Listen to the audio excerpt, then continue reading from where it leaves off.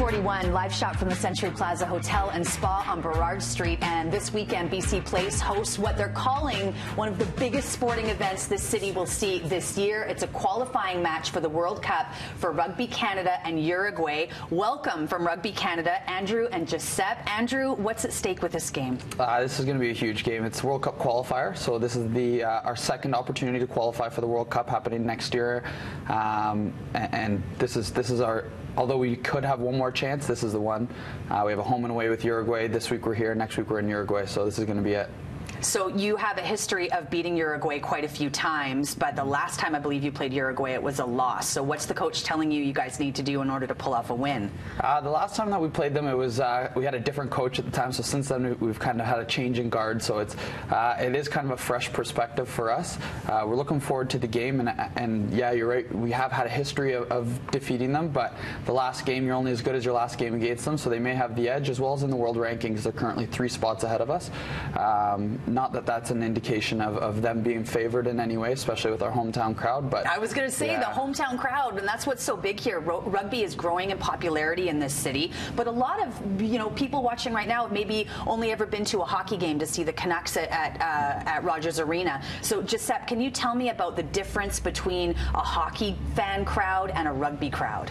Well, the rugby crowd is, there's so much flow in the game going all the time, and there's no short stoppages or anything, so there's always action going on. There's always a big collision, and the crowd really gets behind that sort of thing. So the energy's constantly flowing in a rugby crowd. Yeah, there's not all of those commercial breaks and kind of moments of lull. You speak of rugby and the big hits and the big thrills. As a player, do you ever get scared?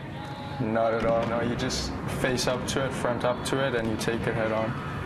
All right, so I want to know, maybe Andrew, you can speak to this, the difference between rugby and rugby sevens. Yeah, so the sevens is obviously seven people on field, as the name would dictate, whereas our code is a 15 aside.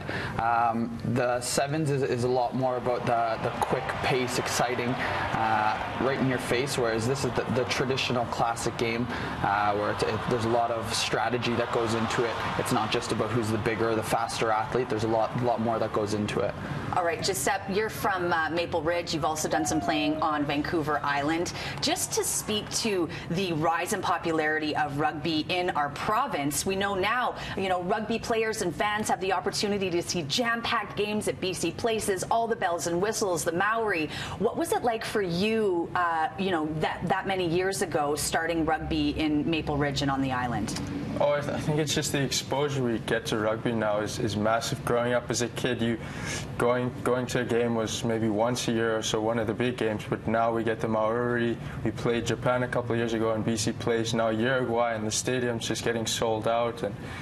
And as a kid, it's a dream playing in front of a crowd like that. So there was a lot of hype in the city when the Maori came to town. Was the vibe in BC Place particularly different from other games? Yeah, that was amazing. Just nothing can ever prepare you, I don't think, for going in front of a hometown crowd. As soon as we ran out of the tunnel, it was surreal standing there for the anthem, just looking at all the familiar faces and knowing that they were on your side. Well, and now you get to do it again tomorrow, amazing, which is so exciting. And I know you guys have a special invitation for fans to wear red and white and really come out and cheer you guys on big time. It's a Rugby World Cup qualifying game.